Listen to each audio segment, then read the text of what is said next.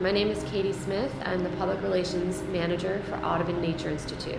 We're at Audubon Aquarium of the Americas, which is a facility within the Audubon Nature Institute. Audubon Aquarium spans the underwater world from the Caribbean to the Amazon rainforest to the waters that give New Orleans its lifeblood, the Mississippi River and Gulf of Mexico. The aquarium features the aquatic environments of both North and South American continents and is visited by more than 17 million people since its opening in September of 1990. I think people are really amazed when they walk into the Gulf of Mexico exhibit and see it's huge, but it's also the depth of animals that we have, the large size of the sharks that we have here, and I think it's the variety that we scope. You know, it's based on covering the Americas and the scope that you can see here when you can go from the Amazon to the Gulf of Mexico to the Caribbean.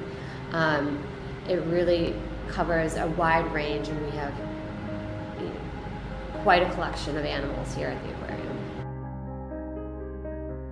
Admission to Audubon Aquarium for general admission is $21. That's ages 13 to 64. General admission for children ages 2 to 12 is $14, and general admission for seniors 65 and older is $17.